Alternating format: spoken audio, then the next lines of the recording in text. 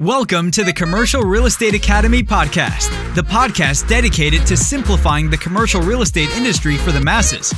Each week, we sit down with industry experts to dissect the many facets of commercial real estate and extract valuable lessons you can apply to your business. Whether you're a new or seasoned business owner or investor, the Commercial Real Estate Academy podcast will be your go-to resource for all your commercial real estate needs. Now, here are your hosts, Raphael Collazo and Jeff Walston.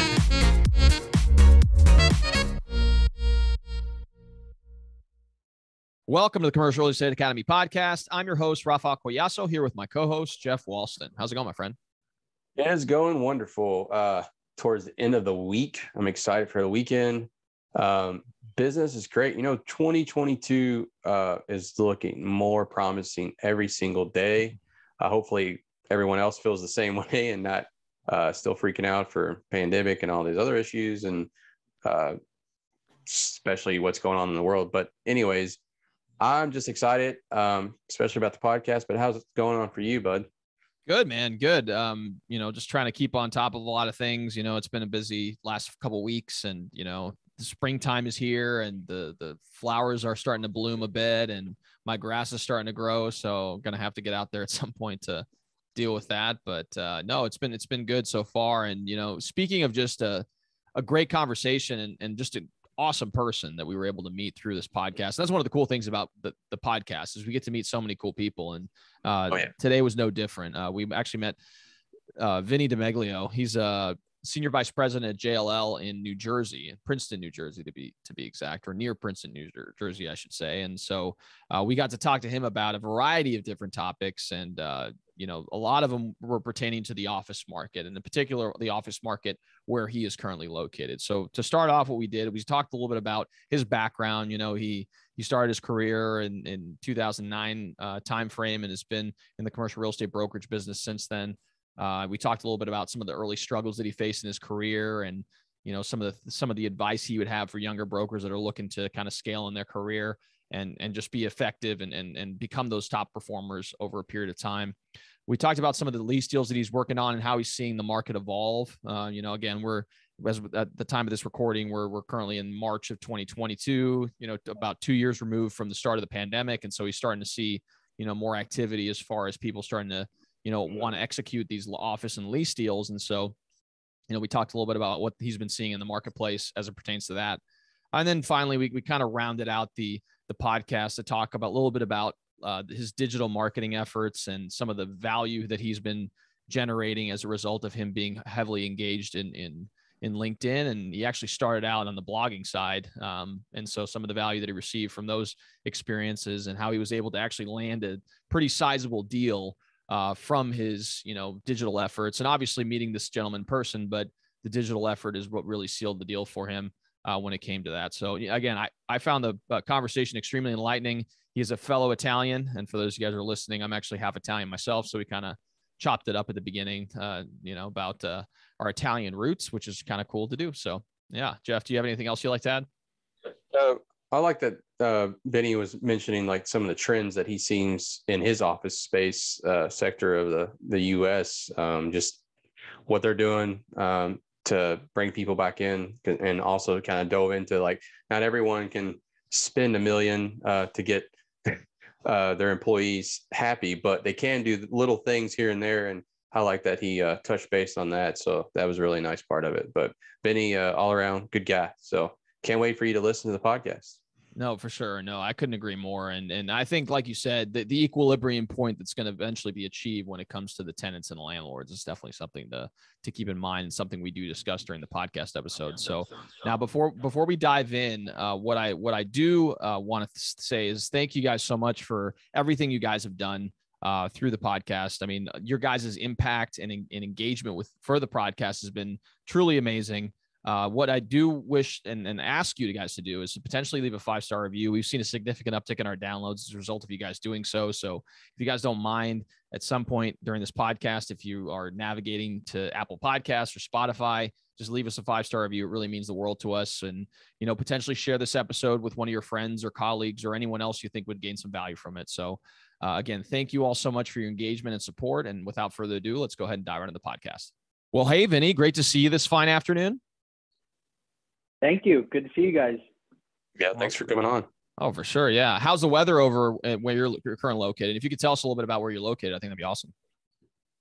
Yeah, sure. So today I'm working out of my home office in Robbinsville, New Jersey, which is close to Princeton, New Jersey, which a lot of people know because of the university and a lot of different people that have come through town over the years, a lot of well-known people.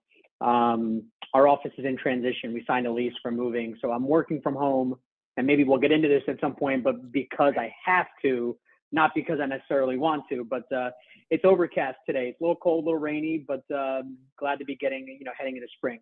That's awesome, man. No, and we will be diving into, the future of the office market and what's going to look like as well. So we're really excited to do that. But, for those of you guys who are listening to the podcast right now, we actually found Vinny via LinkedIn. He has a pretty strong presence on there.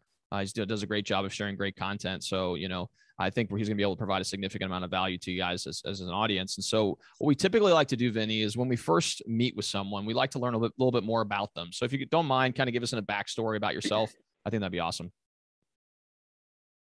Wow. How far back do you want to go? To the crib. Just kidding. Just kidding. Well, but all kidding aside, what makes my job very unique is that I was born and raised in the market that I serve. I'm first generation Italian on my father's side. He immigrated to the United States when he was about 9 years old, right into Princeton, New Jersey. So my roots are very, very deep here. And when I graduated from Ursinus College in 2009, I was really in this place of what do I go and do? Right? I didn't really know what path I was going to be on. And I'm fortunate that I got a call from my brother, and he said, hey, I know someone who's looking to hire a couple of junior brokers in this thing called commercial real estate. And I don't really know a whole lot about that, but I took a leap of faith, went on the interview, got hired. That was almost 13 years ago this summer. So today I'm with Jones Lang LaSalle. I'm a senior vice president. I've been with this company a little over 3 years. I started at Newmark, made my way to Colliers, and now I'm at JLL, which is where I will hopefully be for a long time because, moving is never fun. But I specialize in a sort of a variety of facets, predominantly leasing on both the tenant representation side and the landlord agency side. So I have buildings that I try to lease on behalf of landlords, and I have companies that lease space that want me to help them do a variety of things, renew their lease, move their space, open a new space, expand, sublease, you name it. We do all those different things. But then there's a small part of our business as well where we try and do as many sales as we can do. They don't really come up as often as leases do. So we'll sell, a building here or there, or a small office condo. But we have this great group that JLL acquired that used to be called HFF. It's a capital markets group that does strictly sales. So we're trying to partner up with them as much as we can. So, we do a lot, but I think for the audience to understand, I'm really an office guy because, right, there's multifamily and there's industrial and there's a lot of different things that people do. But I'm in office, and really under the umbrella of office, I do medical leasing, I do lab space, R&D, things of that nature. That's awesome. Yeah. And like you said, there are various different facets within the office space, because you mentioned medical office, and that's going to be completely different requirements than an office user that's going to have like a call center or, just a place where they can operate their law firm out of. So I'm sure there's a lot of nuances there that you've acquired over your experiences just being in the business for a long period of time. And you also mentioned first generation Italian. I actually was born in Northeast Italy. My mom's Italian. So get out. Italian brother. There you go. Collazo. Collazo's my dad's name. He's Puerto Rican, actually. So my mom's Pigozzo. So there's he's from the Fiume Veneto. That's where my mom's from. So I have a ton of family there. So you're half Italian, half Puerto Rican. Exactly. Yeah. By the way, I've got that in my family. I got my Aunt Jenny, who's half Puerto Rican, her husband, my Uncle Tony, who's Italian. So it's a nice mix, very spicy, very just like energetic, right? I love it. That's awesome, man. Yeah, man. I kind of want to dive more into the office space sector there, Vinny, with you, and what actually got you interested or pushed you into that sector of commercial real estate. Can you kind of elaborate on that? Or? Yeah, sure. So when I joined the Newmark office in Princeton in 2009, there were probably 5 other brokers in the office, and it was just office leasing. Nobody there Did industrial? No, because my office is in Princeton, and Princeton is one of the largest suburban office markets in the state of New Jersey. We have in the greater Princeton region about 26 million square feet of office space, which is a lot of space. We are right off of the turnpike. We're not that far, and the industrial users typically want to stretch further up along the New Jersey Turnpike, which goes up to the ports, even closer to New York City. So those brokers tend to want to be situated in offices that are closer to the turnpike, so they can get to buildings and show space with their clients much easier. So this particular office that I started out at, everybody was just in office, and so I said, okay, so that's what I'm going to do. And I think if anybody's paying attention to corporate real estate these days, industrial is just going bananas. And people say, why don't you want to be an industrial broker? Because for the last, if I'm doing this almost 13 years, the last 10 to 11 years, nobody cared about industrial, right? It wasn't a hot sector. So everything is very cyclical. It's the same thing with life sciences, right? We have a 1.2 million square foot park in our market that was built on spec in the early 2000s with all lab space or shell buildings to be built out as lab. And for years they sat vacant. I'm talking 15 years, just tons of vacancy. Now, all of a sudden, they're all leased. So it's the same thing. When I got into business, it was nobody really cared about industrial. Nobody really cared about life sciences. But office will always be really a consistent sector to be in. I mean, it's going to ebb and flow, especially with everything going on with COVID and work from home. If we can survive this, and survive the collapse of 08 and 09, where there were just a ton of availability, tenants were shedding space, put on the market for sublease. It just goes to show that there is a consistency. So you might have a big drop here or there, but it's not going to be drastic to the point where you're like, I'm getting out of this vertical and I'm going to industrial, or I'm going to life sciences or whatever. It'll always just be right there. That's awesome. Yeah, I know. We've interviewed people from across the country that they're in the office space that kind of feel that same way. They feel like there will always be a need for office space, and especially because the people who make the decisions pertaining to what whether or not they maintain the office is the top brass essentially. And they were always saying how there's a lot of sentiment out there that says it's going to be a grassroots demand for no longer needing to be in the office space, but really those individuals who are at the top are really going to be the ones dictating it. And if the president or the CEO is in the office and they want to see their staff in the office, then that's going to kind of naturally move into that as well. And again, I similar to you think that the office market is bouncing back through COVID, and it's going to be stronger than ever going forward. So that's awesome. I have some very strong opinions and feelings about work from home that I'm not afraid to share. And anybody that's been paying attention to my LinkedIn, I haven't been so curt on the matter to say really go over the top, but I've sort of been gentle in this push that we have to get back to the office. Look, I'm 35 years old. I have 3 kids under the age of 6. Okay, 2 of them that are home most of the day. Working from home is a nightmare. I love my wife. I love my kids, but right now she's in the basement with the kids and the dog, so nobody makes a peep, right? I mean, it's just not really the situation that I want to be in. And I understand that there are people, whether they're the younger millennials or the Gen Zers, or by the way, the baby boomers who have no kids. The kids are they're empty nesters and nobody's home. If you're home alone, working from home is like probably the sweetest thing. But I have maybe an older mentality for a younger person that I believe in the climbing the ladder in a professional setting. And when you are not in front of your peers, you're missing out on opportunity. So it's nice to be able to be home, miss out on the commute and the stress of the commute, which a lot of people don't really like. But I think to myself, you are missing out on some of the best collaborative opportunities and growth opportunities of your entire life and professional career. Sitting at home will not get you that. Okay. So I think it's just going to take time, because you have still, if you just look at the traditional decision maker who's maybe somebody in their 50s or 60s who have been in an office setting their entire careers, they might have a tough time getting away from that idea of being in the office. So they want to pull their people back in.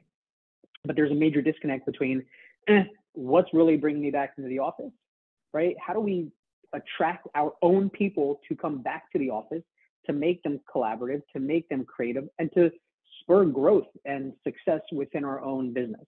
And so I think business owners really have to start thinking about the physical environment and what they can do to bring these people back.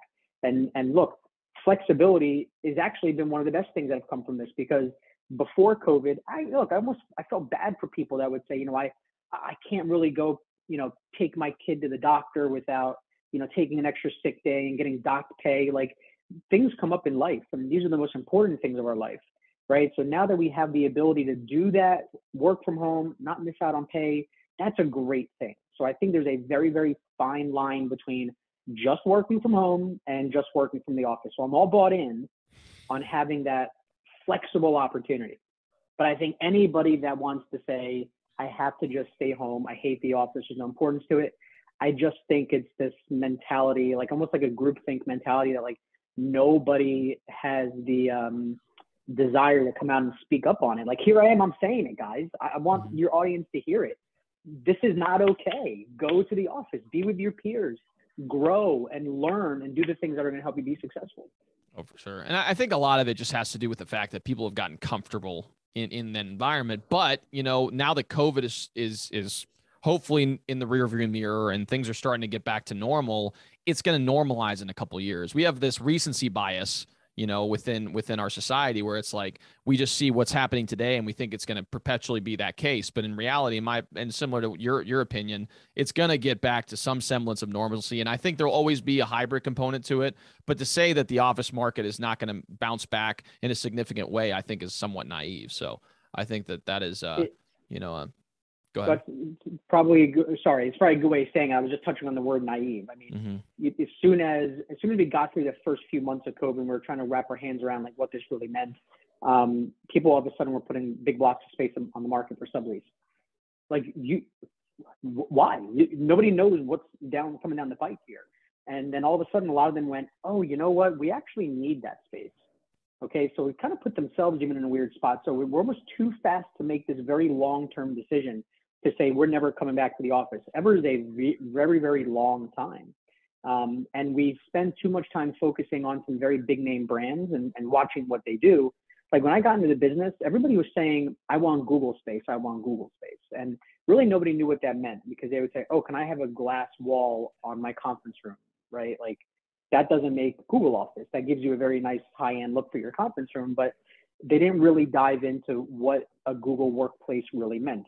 My point is that we pay attention to these brands. And so Facebook comes out and they say, we're working from home indefinitely, which, by the way, definitely just meant until we figure out what COVID means and when it's safe to get back. But as soon as they made that announcement, they leased 700,000 square feet in Manhattan of office expansion. Was it opportunistic, right?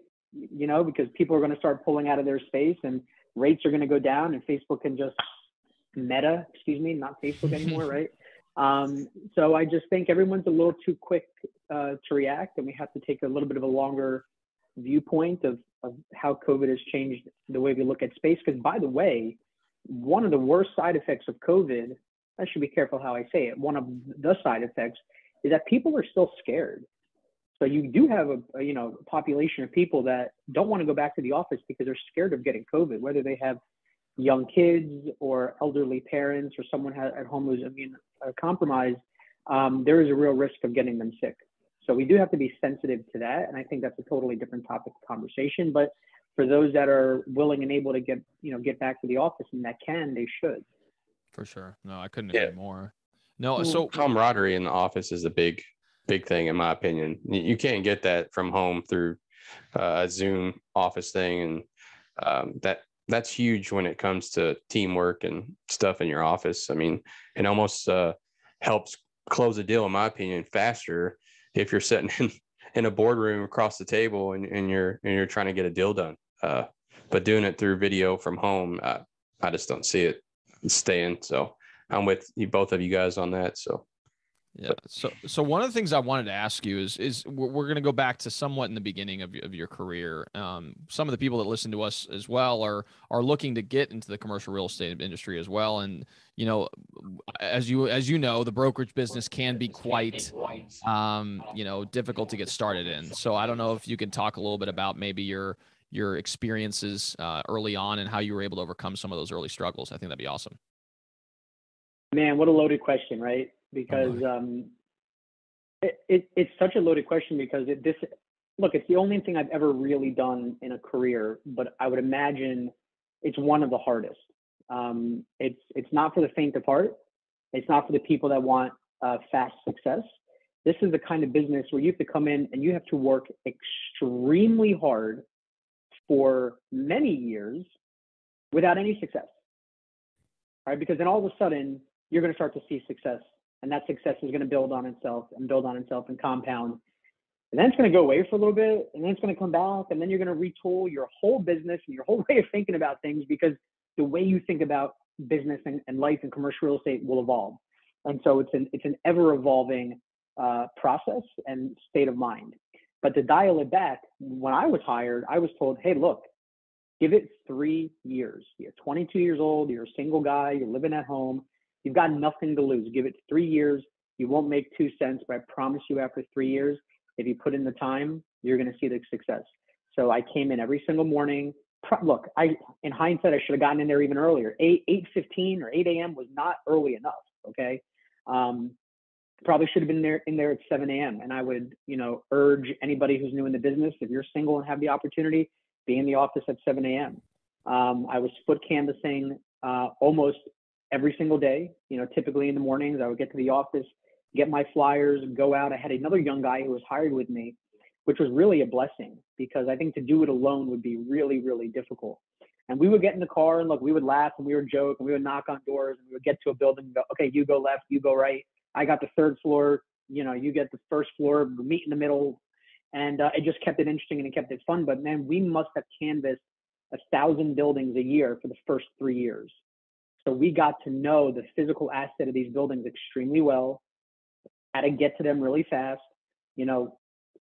Was the lobby nice? Was the parking lot full? Was a piece of junk kind of building? Who are the tenants in there? So we wrote every single tenant name down. We came back to the office and we built our database. The only thing we were handed when we started was a list of all the buildings in the market so we can actually get in the car and go drive them. But we came in and we were given no scripts. We just said, start calling people. I'm like, well, what do I say? And as a matter of fact, my first cold calls were, and this was a lie, but I said, I'm doing a survey on when tenant leases expire and how much space people have and how many people they employ. I didn't know what else to say. All right. And then it just grew on that. And before I knew it, I had this nice little database of people that I can call on a more regular basis. And you have these senior brokers who are in the office and they're going to throw you little bits here and there. You can do 1,000 square feet, you do 1,500 feet, and you can just sort of get the experience and really mess up a lot and lose a whole bunch of deals. I mean, I had a deal very early on in my career, and I think every young broker should really listen to this, where it was a 2,000 square foot lease. I went to the office, they were leasing. I met the guy, he signed the lease, wrote a security deposit check, and he kind of looked around the office like this, and he said, I don't think this is the space that we're leasing. I said, what do you mean? The floor plan's in the lease, the suite number is referenced in the lease. Yeah, I don't think this is what my boss wanted. He wanted the one down the hall. So here I am, the lease is signed, the check is signed. We never made the deal. Pour up the lease, pour up the check. We weren't able to make a deal on the space down the hall. And I went back to the office and I remember where I was sitting, and I probably, put my face in my hands and I thought, is this the life that I want? To work really, really hard on a deal for months, for really at that time would amount to maybe a few $1,000s, for it to be taken away from me at the last second. That's a really tough situation and something to experience when you're a young broker, but it really helps build your Teflon skin, because all these years later, I mean, I care when I lose anything. It all means something to me, but I don't harp on them anymore. You have to go through those failures. Look, that wasn't my fault. I can look in hindsight and still say that there was nothing I did wrong. It was just a misunderstanding, a miscommunication, and whatever. But it was good that it happened, because it builds up that experience. And, I got a call yesterday. Simultaneously, I get a call from a broker that we're going to make a significant lease in a building. Not only is that not happening, at the same time, I get an email that I'm losing the listing on that building at the exact same time. Okay. This is just a natural part of the business. And if you come into it thinking anything else, that this is going to be easy, and it's going to be lucrative and people are going to be clamoring to work with you, get out, run away, go find something else to do, because you can make a lot of money in this business, but you got to earn it, and it's not going to be easy. And sometimes you have a deal ripped away from you, you're going to make a lot of money. And other times, as one of the guys I work with, like Sakala, you have pennies from heaven. They're like, oh my God, where did this deal come from? I just made a significant amount of money and it doesn't feel like I did anything, but you did do something. You spend years getting the door slammed in your face, people hanging up on you, people being rude to you, people not caring about the effort that you put in. That will all happen. That is commercial real estate. Okay. There's no way to sugarcoat it. So, you could almost, look at a person and see their overall demeanor as a young broker in the business. And sometimes I'm like, oh my God, I wish I can go shake them and say, change now or get out. Because I've seen a lot of people start and fail very quickly. So stay positive, keep a very positive attitude, try not to get down on yourself, and just put in the time, learn the material. If you're a broker and it really doesn't matter if it's retail, industrial, office, know the buildings, know the tenants, know the owners, understand what the rents are, talk to your peers. I mean, you have to know, if you've never done a deal, you have to get material from them. You don't have to say, this is a deal that I did. You could say, yeah, the office I work in, we closed a 25,000 square foot lease last year, and here's the comp. And it'll make you sound like you were actually there working on the deal. So in the beginning, you do almost have to fake it to make it. But when you're so young in an industry that you might have no experience in, it's tough to even know what to do. Like, I'm telling you all this only in hindsight because I went through it. At the time, I wouldn't have known to do any of that. But I think through some luck and just, having it in my DNA, being someone who works hard and who's tenacious and, by the way, professional, highly professional, although I can be persistent, I had those right attributes, which led me to learn these things. So be humble, be a hard worker, be kind, and it'll come to you. That's awesome. Great advice, man. And sometimes it can be hard to take that perspective when you're in the weeds. And, I've been in the business for about almost 3 years now. And again, I could say the exact same thing that you're referencing. In the first 2 years, it's a brutal process, man. It is a mental grind, and you really just got to keep on top of it and educate yourself on a daily basis and continue to put in action towards the ultimate goal that you want to achieve. But if you guys are in that situation, I couldn't agree more with what you just said, Vinny. It really is it can be a grind, but it's definitely worth it in the long run. Hey, listen, I as a son of an immigrant, I told you, my dad was in the pizza business, and I actually looked at my 6-year-old son this morning. He said to me, it's just amazing the things they come up with. He said, Dad, when did you make your first money? And I had this proud dad moment, also like old guy moment, where I looked at him and I went, as a matter of fact, your grandfather took me to work when I was your age, which is true. I was wiping down tables and pouring sodas for customers. And look, it was easy. My dad wasn't like cracking the whip. Probably my mom couldn't handle us for the day and said, go to work with your dad, but he put us to work and he taught us the value of what hard work actually means. So I'm not a crotchety old man who thinks, oh, this generation coming up doesn't know how to work. I think everybody has that in them, but sometimes you have to figure out how to kick it into a different gear, because truly nobody is going to do it for you. And look, I probably will upset some people by saying this, but I think there's a lot of the people that are working from home, like, I'm working from home, and I knew I was going to see you guys, but it was important to me to get up this morning, put my suit on, put gel in my hair, get in my uniform, and get that mind right. Because if you're in your sweats, like, are you feeling good about yourself? Are you feeling confident? You're going to get on the phone and you're going to want to call someone you're going to try to convince them to work with you when you're not even convinced of your own self in that very moment. Okay. So it's having that confidence, and I don't care if you got to fake it, but fake it the best way you can, that you get someone else to believe in what you're trying to sell them, which is ourself, right? In this business, I am not saying to you, you got to come work with me so I can go bring you to that building. I'm saying, come work with me because I know that you're going to be in good hands. I'm very capable in what I do. I believe in what I do, and I'm not driven by the dollar that's hanging out in front of me. I'm driven by creating a great experience for you as my client, so you can go out and tell all your friends that, man, this guy Vinny showed me that he cared about me in a way that nobody else has, and doing it from a business perspective. He showed that he cared. This is the kind of guy that you got to work with. All we have is our reputation. The more people that I piss off, the harder it's going to be for me to climb the ladder. And this is why I just keep coming back to being kind in what you do. If someone doesn't pick up the phone, the first 20 times you call them, on the 21st time, if they pick up, your response isn't, where have you been, man? Like, I can't believe you wouldn't pick up my call. It's, hey, it's so nice to talk to you. Thanks. I'm so glad that I caught you. I mean, that's the mentality. That's how we got to think. That's awesome, man. No, great advice, really. Yeah. I know you spoke earlier about that first deal that you thought you had, and then the last minute, it kind of got ripped away from you. But I want to fast forward a little bit and go to your most recent lease deal on the office space sector.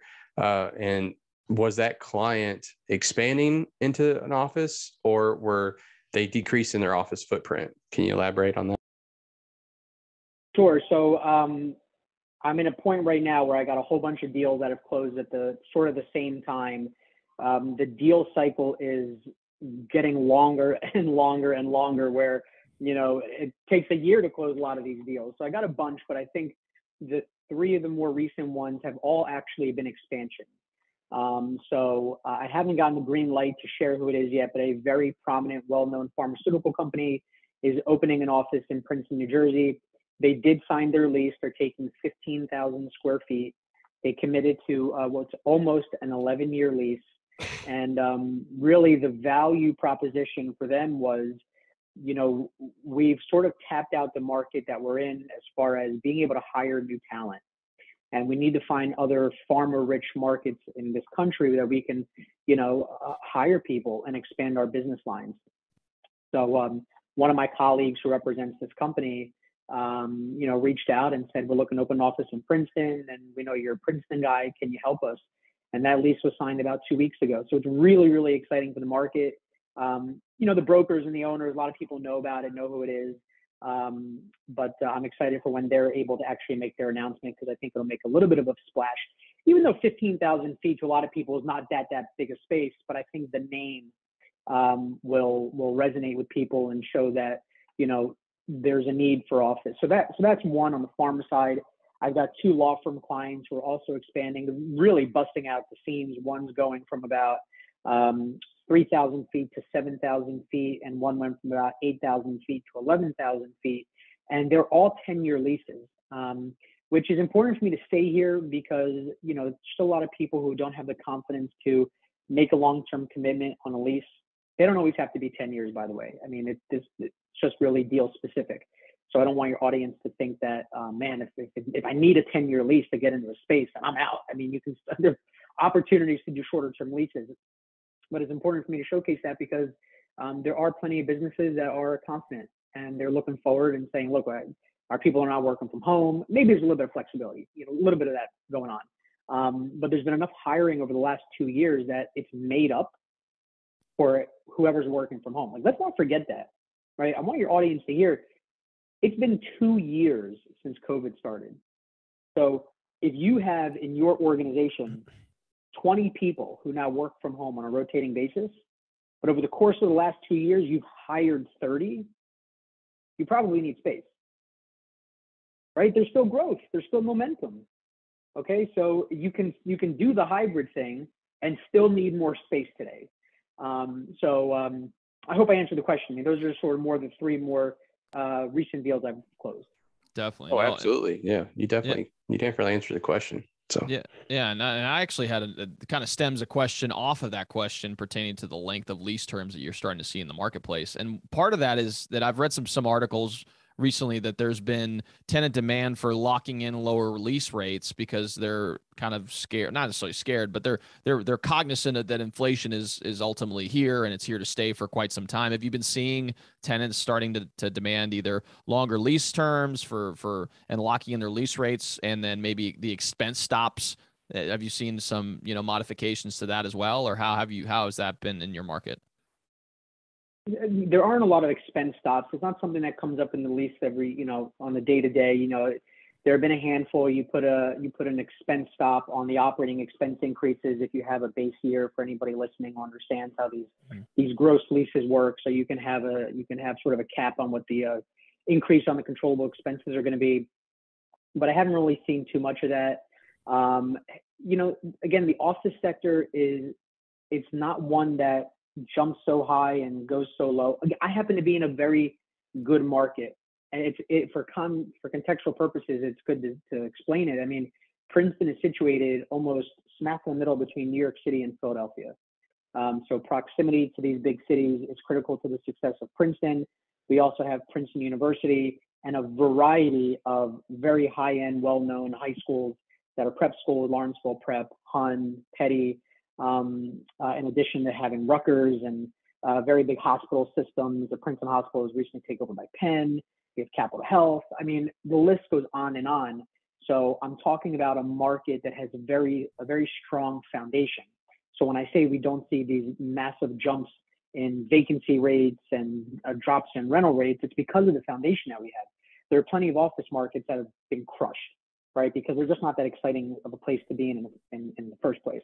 But because we're very consistent, the rents just they do this little jump here, little dip there. If it's premier Class A space, we have seen growth over the last 5 or 6 years. There's been maybe 15 or 20% growth in those rents. But anything that's sort of in the middle range, Class B, lower Class A spaces, they've stayed the same. So I'm explaining all that because tenants aren't really stepping up saying, I got to lock these rates in. They're going to be the same 10 years from now, just like they were the same 10 years ago. What's really important is that, look, if you're in a lease that was you signed 10 years ago, what's happening is if it started at $25 a foot and it's escalated 50 cents a foot for 10 years, you're at $30 a foot. Hopefully I did that math right. No one's fact checking me. And now that lease is expired, you are overpaying because the market did not rise along with the rate in your lease. So you hire a guy like me to come in and tell you that you are now overpaying for the lease. You weren't when you signed it, but now you are. Let's work together. Let's figure out a way to get to the landlord if you want to stay to say, look, we got to drop this rate and bring it back down to earth. So I think there are plenty of options for tenants right now to find a way to feel as if they're taking advantage of what might be a softer market. And even though Princeton has this really strong and great foundation, it's still a tenant market. Landlords are still going to want to step up and be aggressive to make deals. So if anything, I'm probably seeing, an extra 50 cents a foot to $1 a foot in wiggle room on rents. Another month or two of free rent, depending on the term of the lease. Another $5 or $10 a foot in tenant improvement dollars. That's the way that landlords are trying to really go out and win deals. And whether it's a new deal or keeping a tenant and having them renew or expand in their existing building. So plenty of ways for tenants to try and step up, in this, let's just call it post-COVID era, to try and take advantage of, the situation. Makes sense. No, that's some great advice. So one of the things I wanted to kind of reference in this podcast is the reason why we were able to get in contact with you was via your LinkedIn presence. And so one of the things we like to talk about is the digital evolution that's occurred over the last decade or so, where we're starting to see a lot more people having a stronger digital footprint, and it's becoming a bigger part of the brokerage end as well. So I was kind of curious if you could talk a little bit about maybe the impact that you've seen through your efforts on LinkedIn and, both on the business end and maybe even on the personal development end as well, or personal branding end, I should say.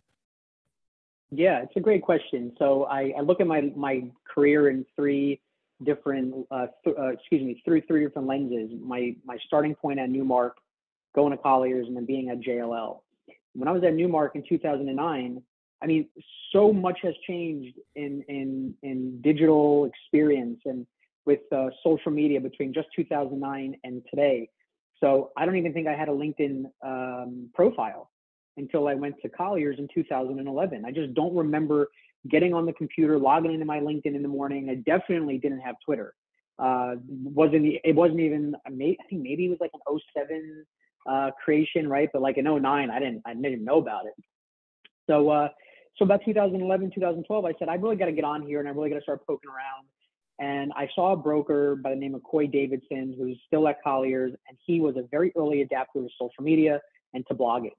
And he was crushing it. And he got in early enough that he was able to really capture the audience, but not just the audience, the opportunity, ways to generate income from being on social media.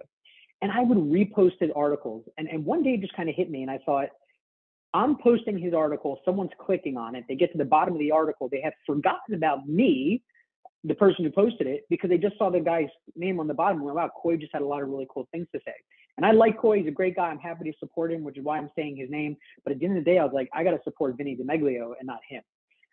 So I had a trip out to Santa Barbara, California for a friend's wedding, flew into LAX with my wife, and we had a 2-hour bus ride going up to Santa Barbara.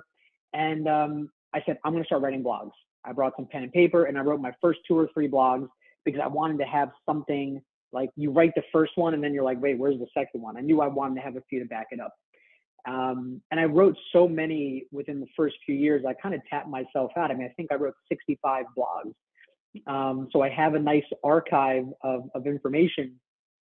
But what has come from all of it is sort of the opposite of what I had anticipated. I had this idea that I was going to start putting myself out there and tenants were going to call me and say, I need 10,000 feet. I need 20,000 feet. Can you help me?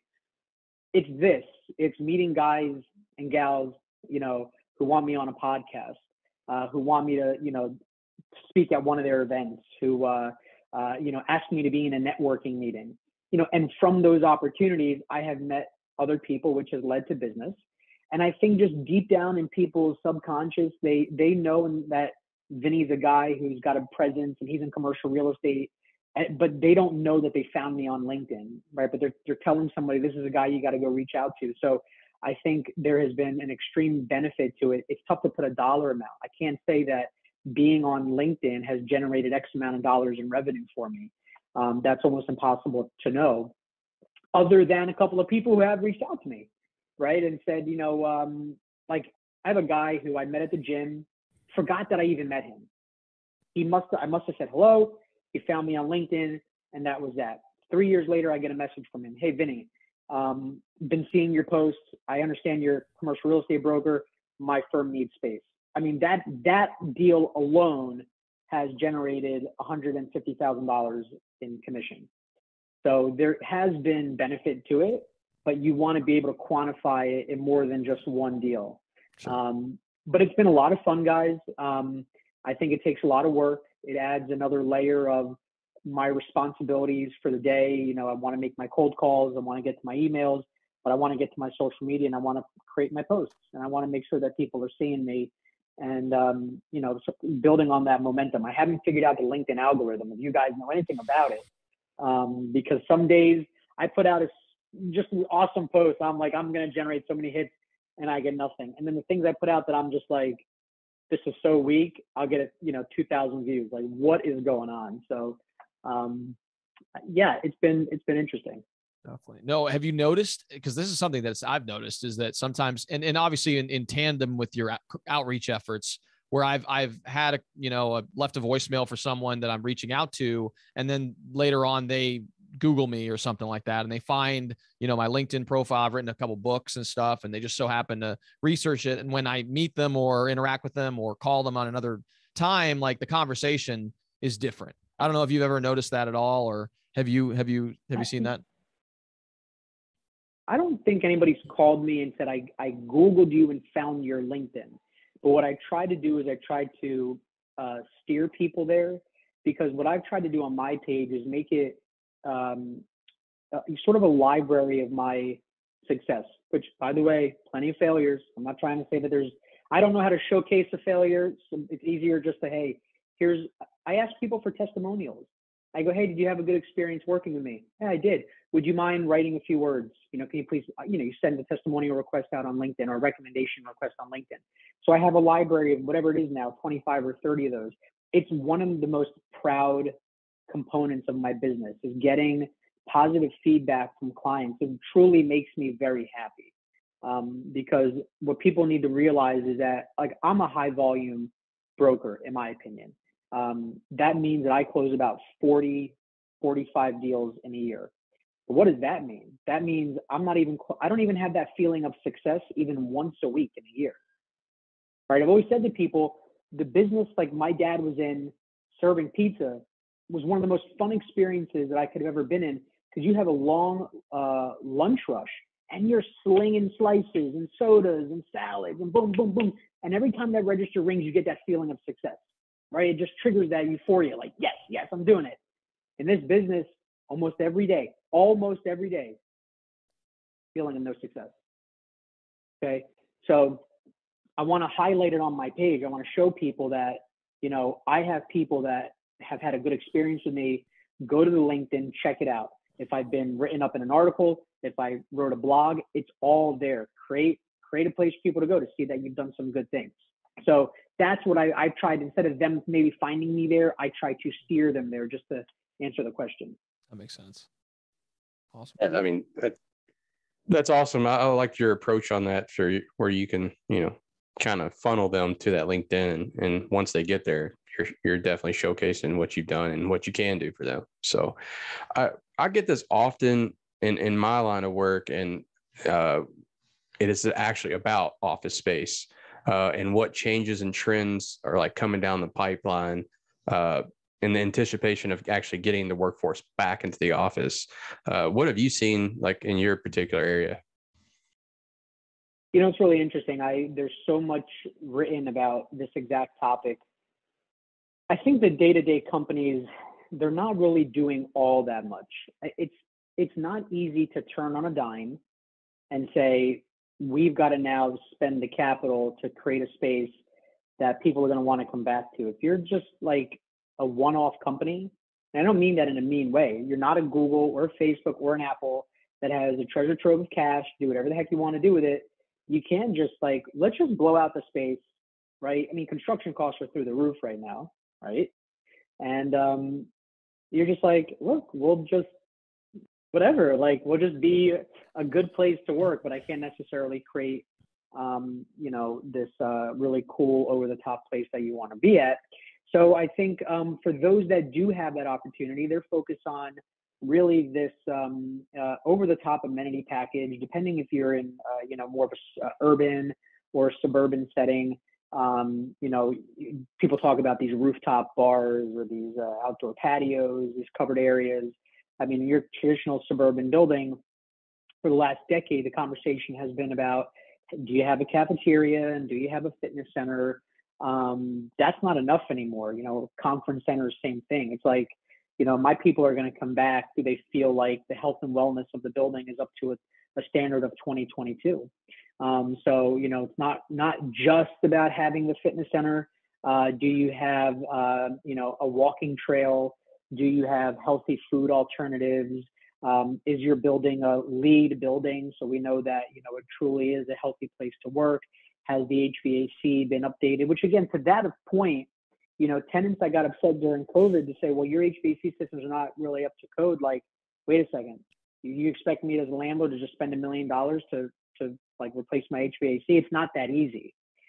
Just like it's not easy for your day-to-day company to go spend 50 or 60 bucks a foot to retrofit their space.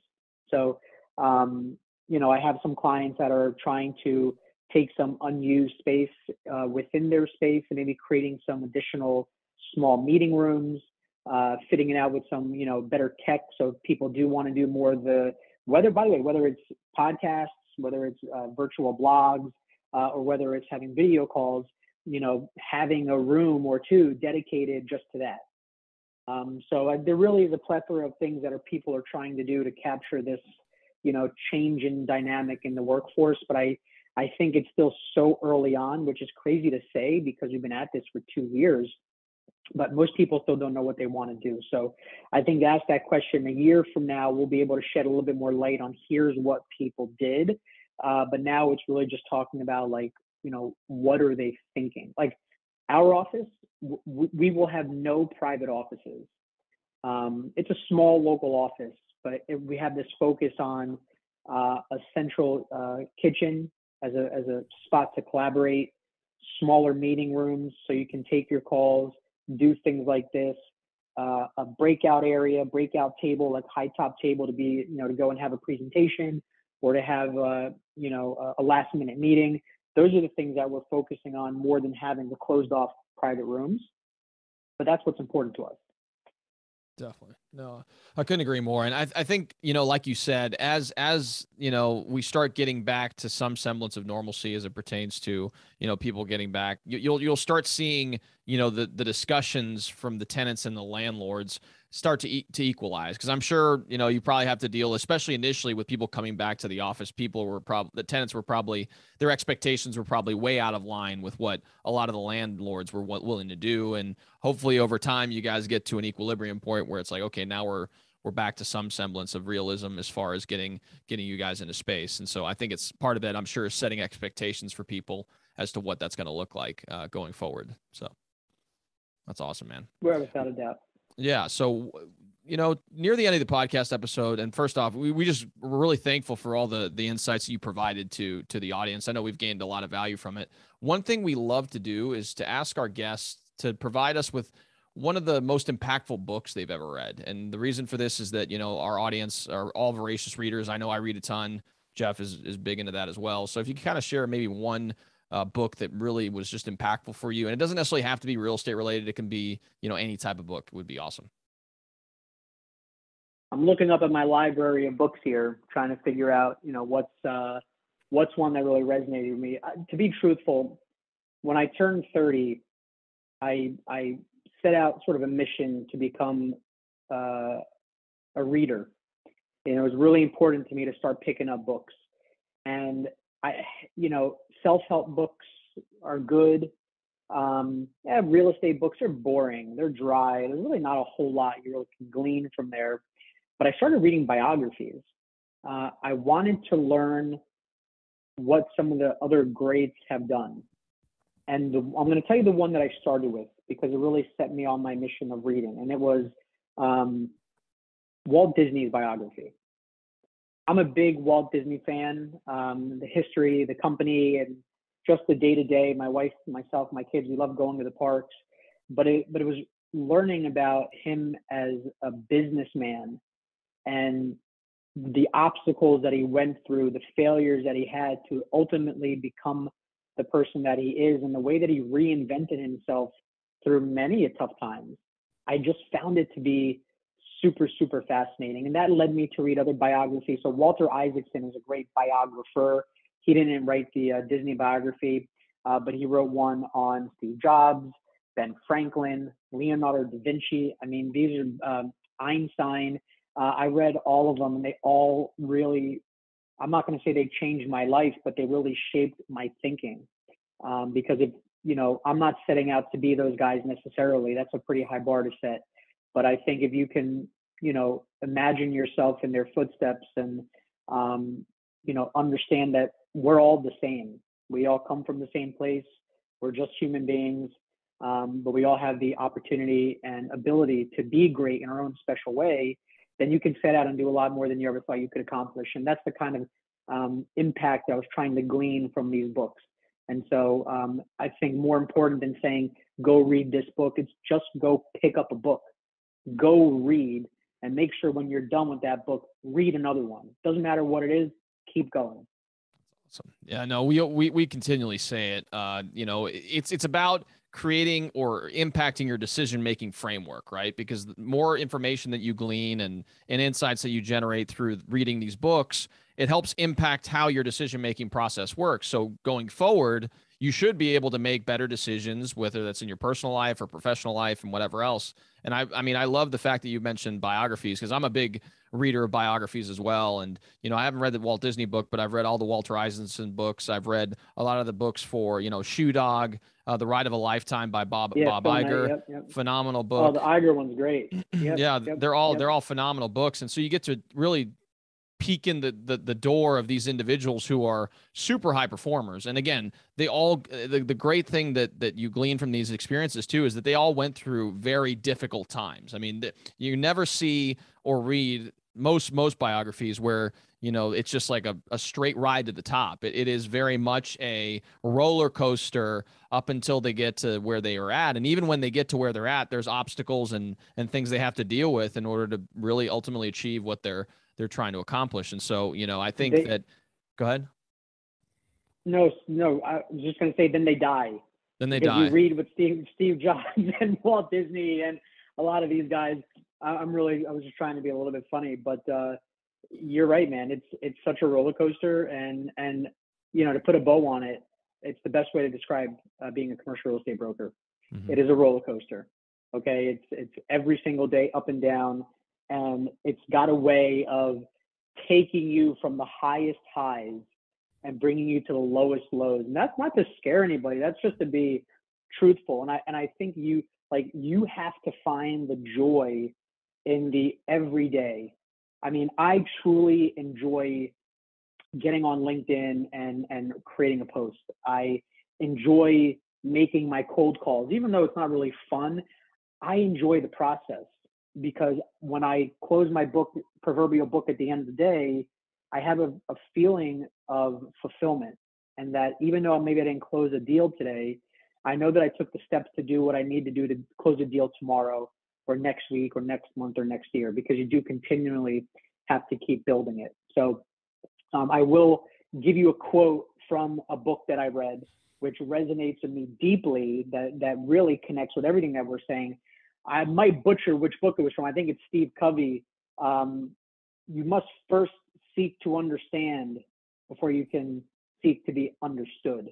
We are far too complacent with wanting to get our point out.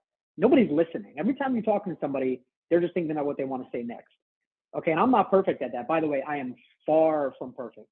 But if you're listening right now and you can find the ability to shut off your thinking about what you want to say next and just really focus on what the person is saying to you, once you have the chance to say something, like, your thoughts are going to be so much more well refined, rather than just spewing out what you knew you wanted to say 30 seconds ago. So seek to understand before you can be understood.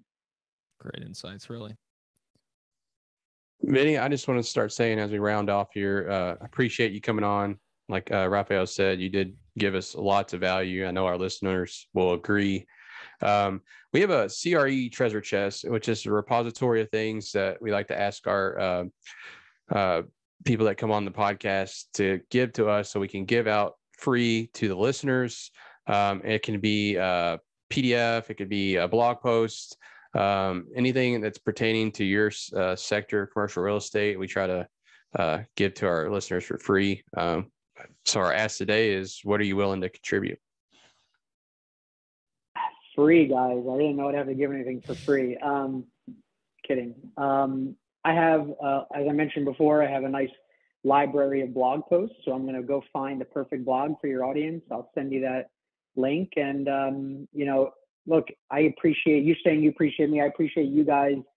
This came out of nowhere, which is how these things happen. So I'm really glad that I said yes and had a chance to meet you guys, and any of your listeners that want to connect with me on really anything. Just, hey, I want to get into commercial real estate. A couple of things you said resonated with me.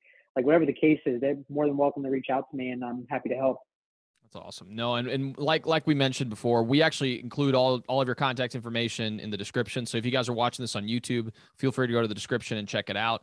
We'll have, all the contact information, put his LinkedIn as well, so you guys can add him as well. If you guys are listening to this in a podcast format, you guys can go ahead and do that as well. It's going to be in the description, so you guys can get access to it. So again, Vinny, we greatly appreciate your time. If you guys are watching this on a pod or listening to this in a podcast format, like an Apple Podcast, Spotify, we would greatly appreciate it if you could leave a 5-star review.